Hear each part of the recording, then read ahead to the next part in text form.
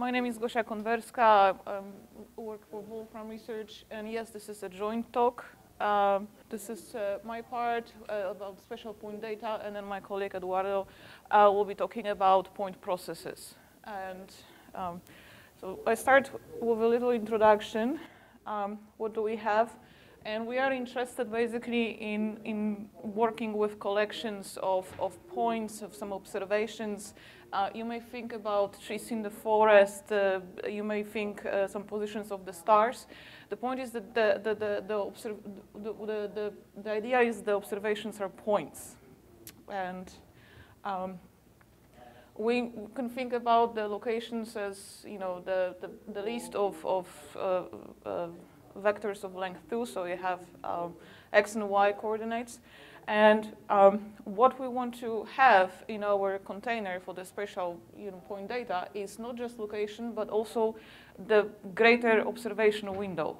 Because the fact that the location exists or locations do not exist is also important, because the absence of observations is also of importance. So the definition for the spatial point data is to provide locations. Provide the location, so the list of locations, and provide as the second argument the observation window. So here this locations is just a sample, random real.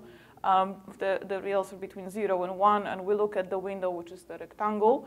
And this is spatial point data, which is a constructor and also a container. And there is some information in the elided formula. You see the number of points, you see the dimensions, you see the region bounds. And because this is the rectangle, we got the 0, 1s. And when you expand that, you can get some more information. More information can also be obtained by expanding the properties. This is the list of these properties. I will show some of them, and some of them are self-explanatory, but I'll talk a bit about them later.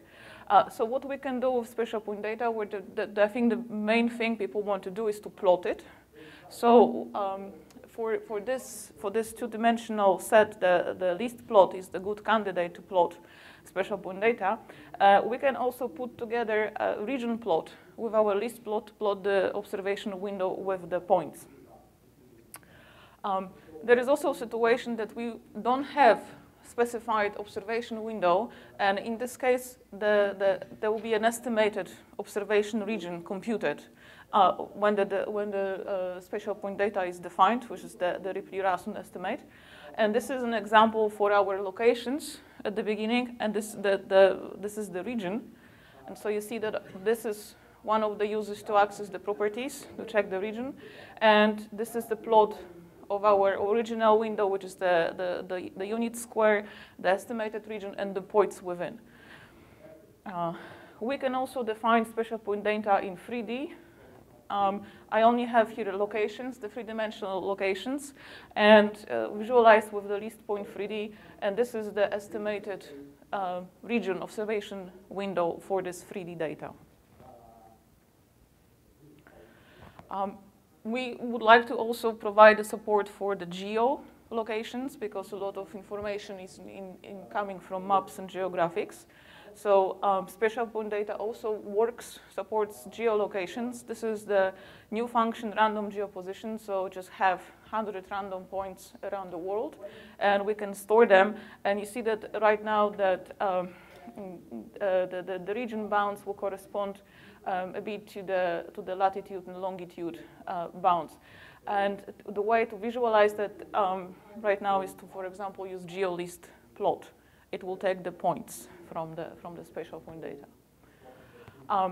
Another example, this is using the information which exists in the Wolfram language, in the entity framework. I have a country, which is Armenia, and I ask for the largest cities. And then I ask for two properties of these largest cities, which is name and position. And what I do here, I create spatial point data, which takes a rule. So I pack all the positions in a single geoposition, and then I assign what we call marks. So there are special features of each position, and create the spatial point data. The region was estimated, that's the polygon, from the geopositions, but we can also specify a region as the whole country and put this as the observation region. This is the cities 2 definition. And then the region, as you can see here, this is gonna be the polygon is much more precise in that way. So the points, as you see, I actually use the geoposition, but even if you give the list of geopositions, the points will be stored in a compact form of the geoposition, head. So if we want to then do something with the points, we would need to thread this geoposition.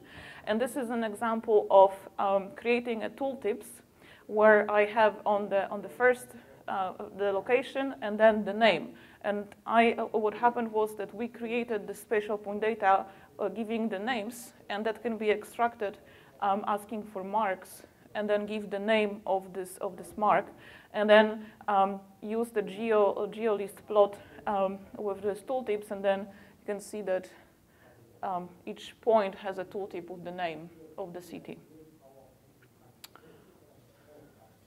Another application is to get the information about the nuclear reactors in the world.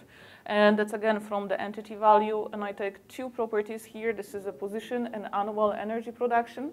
And we create, in a similar way, we create spatial point data with the geopositions rule goes to marks, which will be the production information.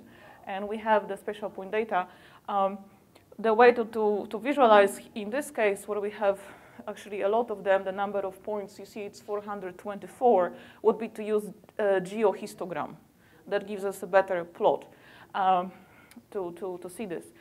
What we can also do with the spatial point data is to select certain points, make a subset, put it that way. And so this is a spatial point select. And what I want here is to select only the reactors that lie in the United States. So I select them by providing the region. I'm going to select by the region, and then what is my region? That's the polygon of the United States. And then what I use here is a geobubble chart, where that's a location, and then a rule. Then we have the marks that give us the production, and so each bubble will tell you the number for the production on each location of the reactors. Okay. Another example. This is pre-curated data. It's there's some sinkholes and springs in Ozarks, and so we already have the data and would like to know a bit more about this. So we can plot. So this is a geolist plot, basically on the spatial point data. But we can also take into account, a bit more information. So to plot, the background is the state in which this is. So this is Arkansas, and also the observation region. This is this rectangle on top of this in the north of the state. One of the properties of the spatial point data is the mean intensity, which is going to be the number of points divided by the measure of the region. So this is kind of, we know how many karst features we'll have per square mile. The region in this case, that was the plotted rectangle, that's the geobounds region. And if we want to know some more about how big the region is in terms of human units, so miles, kilometers, we can kind of extract the corners and then compute geodistance on the corners. So we are talking about 220 miles across. One of the questions that is being asked in this the spatial point locations analysis is how far, what is the probability to go from one feature to find the next feature, like the closest feature nearby, which is called the nearest neighbor. And this is nearest neighbor G function, which is the CDF for the nearest neighbor distribution. And we can compute, for example, the plot of this. So that's the probability to find another feature within 1 mile or 2 miles and such. And also using some approximation of the integral of the 1 minus the CDF, we can compute the mean distance from a typical feature to its nearest neighbor, which is 0.76 miles. And this is a bit cheating, because this is a prototype visualization function which probably will never exist in Wolfram language, but it exists now to help us to plot these features, especially when we don't yet have the proper visualization function that would do this. And this splits the data, because you see the data actually had two categories. There were springs and there were sinkholes, and we kind of didn't talk about that. But this plot will kind of reveal that, but also the other information, the other way to assess this information is to go to the summary property that will tell us about existence of marks. So here the mark is the karst feature. And we can, again, use the spatial point select to extract just the sinkholes and just the springs, and we can compare intensities using the geosmooth histogram for them. And points. And then brings us to my last slide, which is kind of a bit introduction to the Eduardo's part of the talk, is that spatial point data is also a container for simulation data from the point processes. So we introduced some point processes here. I'm having an example with the Poisson point process of intensity 150 dimension 2 over a rectangle. And when we simulate that using the random point configuration, we get a spatial point data. We can plot this. Another example is to have a cluster point process. One of such processes is a Mattern point process. When we have intensity of the clusters, intensity for a cluster, the radius, and also the dimension, and then we also obtain spatial point data. And that concludes my part. Hi, my name is Eduardo Serna. I've been working with Gosia on spatial point data and spatial point processes. We've been putting a lot of work both on the data side and the container side of the problem. So what Gosia's been showing, being able to manipulate data, being able to visualize it, being able to extract statistics from it. These things are very important, and we've also been putting a lot of work into the modeling side of the problem, which is what I'm going to be talking about. Great. Is that big enough? You never know. Gonna make it a bit bigger. Okay. So let me just motivate why I mean, this is an obvious thing, but I think it's worth saying again. In statistics and in science, we want to model data, and for that we use outside knowledge, prior information that we didn't extract from the problem, but where we perhaps have like reasons to believe that there's an underlying mechanism to the problem or something like that. And this enables us to do two things. It enables to make more powerful predictions, and it also enables us to learn something about the underlying mechanism that we're trying to understand. So it's a two-way process, and that's why modeling is so important. For point processes, there's many types of models. It's impossible to include them all, really. There are large families that we have tried to include, and there's still some missing that we hope we can include. But this is like a huge space. The stuff we have so far falls into three main families. The Poisson family, which are where the points generated by the process are independent from each other. Then we have a very big family of models we can call interactive models, where they're not independent from each other, and this can model all types of interactions, second order, so only pairwise interactions, but more complicated stuff. We also, as Gosia showed in her last slide, have cluster processes, which are a subset of the above because they're interacting processes, but they have their own. They can be specified in a natural way by specifying the centers of the clusters and then the cluster generating mechanism. And again, there's many more. There's some Cox stochastic processes, and it's a never-ending thing. We have some general processes that can generate large families of these, given they're very, very general, and then we have more dedicated processes that have dedicated algorithms that are more efficient, but they're less general. So let's talk about the Poisson point process that Gosia introduced.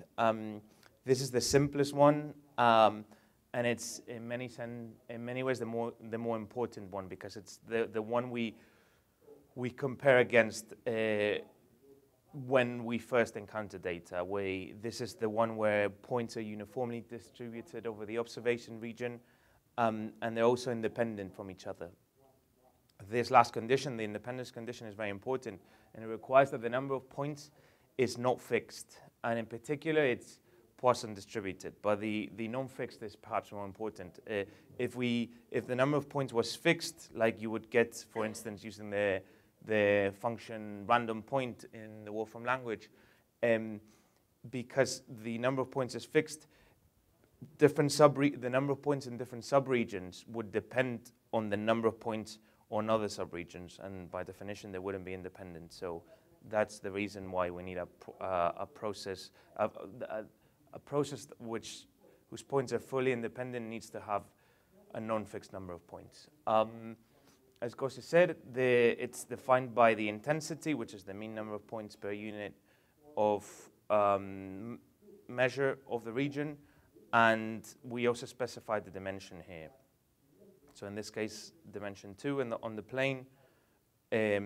We again, this is the same that Gosia did previously. We can specify a region, this time a disk, and we can sample from it, and we can plot it. And this is what a Poisson point process looks like with this type of intensity. We can see there's big gaps. We can see that some points are very close to each other. This is what it looks like. Yes.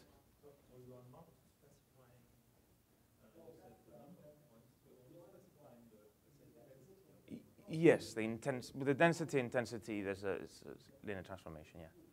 Yeah. There's a thing called a binomial point process that we also have that specifies the number of points.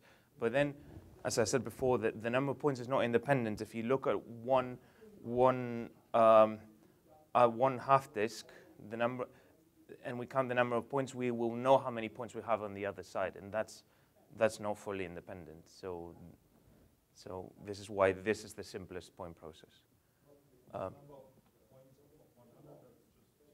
Yeah, that was luck.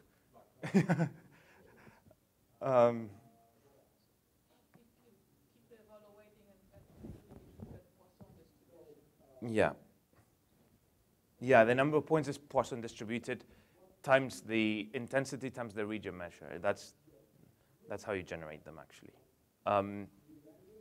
So although this is a very simple model, it can reasonably model very real-world data. And if we don't have a good reason to believe that the data has been generated by a more complicated model, this is the right thing to do. You don't want to overcomplicate things. You don't want to overfit data.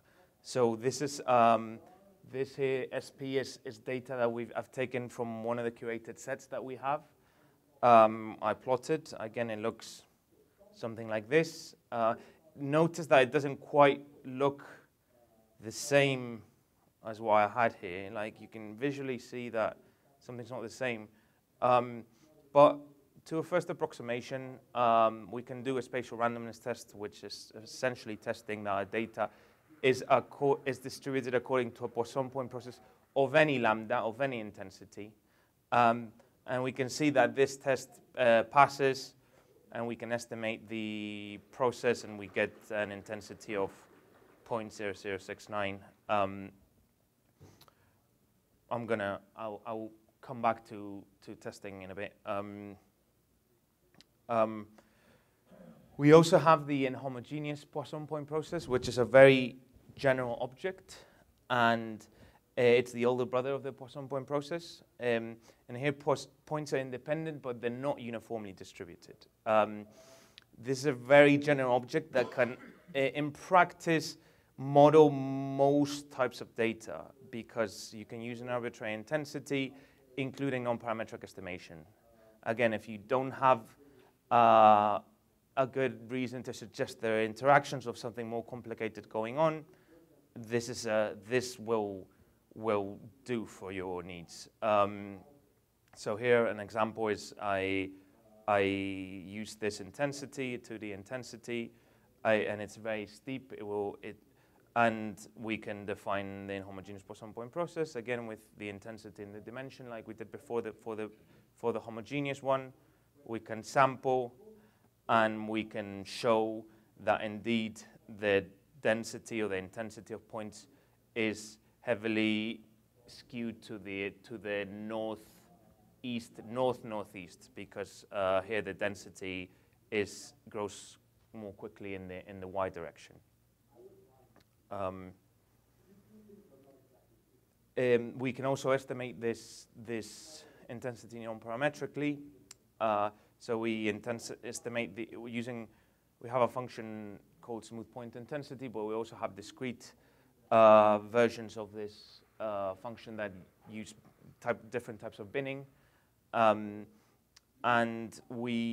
this works. This is a valid intensity that you can put in the process, and again sample, and it all works perfectly, and you'll be able to use it like it was a function or anything.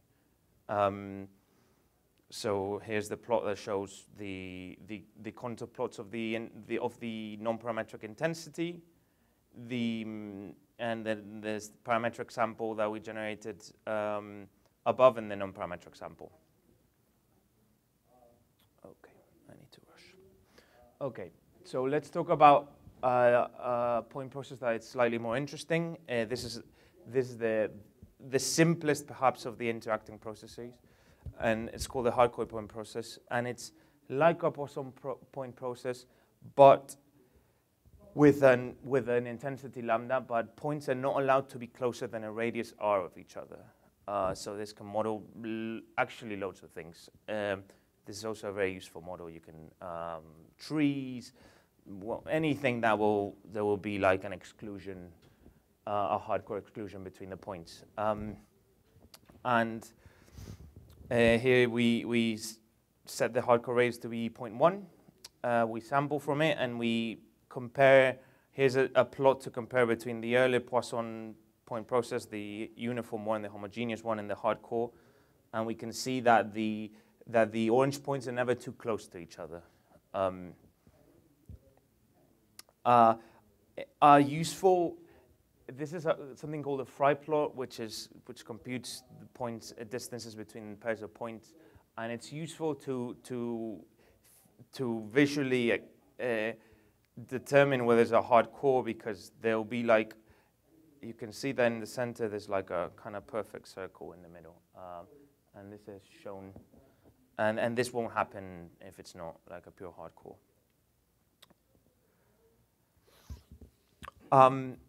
So coming back to testing, we can again do a spatial randomness test with these points generated by a hardcore point process, and we can see that the default test passes the test, and we know it's not fully spatially random because we generate it and it's a hardcore point process. So, and this is because the default test is, for now it's very fast, but it doesn't have a lot of power. But if we use a more powerful test, we've called it the Monte Carlo for now. I use Monte Carlo simulation using a more discerning statistic called the Bessel-Gale statistic.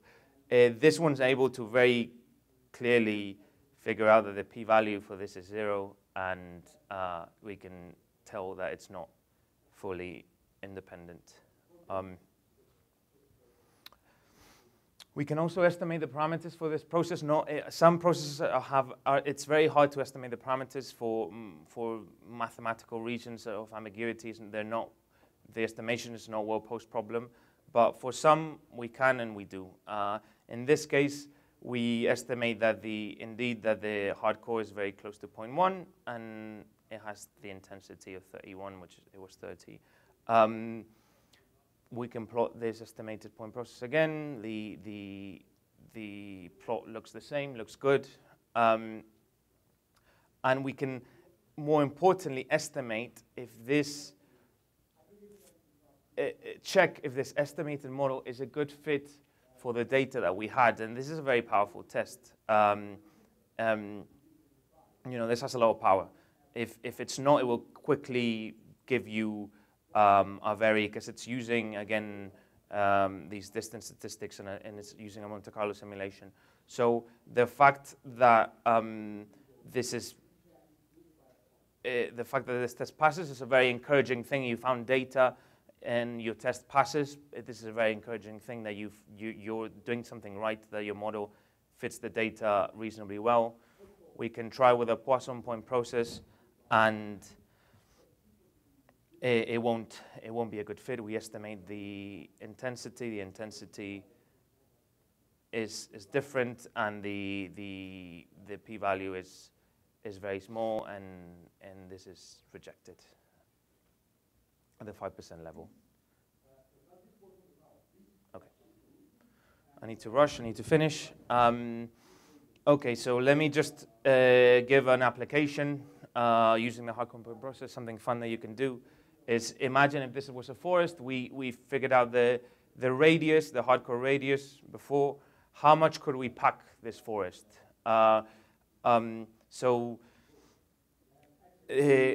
Analytical calculations in point process are very hard to do, but we can sample. We can obtain numerical results quite easily. So we could say, okay, let's sample. Let's keep the hardcore radius the same. Crank up the intensity. Take loads of samples, and we can get a histogram of the point count distribution and the maximum of the number of trees that we can fit in this region with this hardcore constraint. So we sample 1,000 realizations. This one's the first. This plot, the orange one, is the plot of the first of these realizations for the packed case, and we can see that the points still obeying the hardcore constraint, but they're much closer than in the previous hardcore sparse case where the intensity was lower. We can take a histogram of the point counts, and we can see it's kind of like a Gaussian-ish shape, or Poisson. And we can see the maximum that it's reasonable here. It's 182 trees. Okay, so I'm going to finish because we have to finish. To conclude, this is upcoming functionality so that we'll be able to work with spatial point data and spatial point processes. We leverage all the geographical and geometric functionality that's already present in the Wolfram language. So we can do arbitrary regions, and this is very important. And that's it.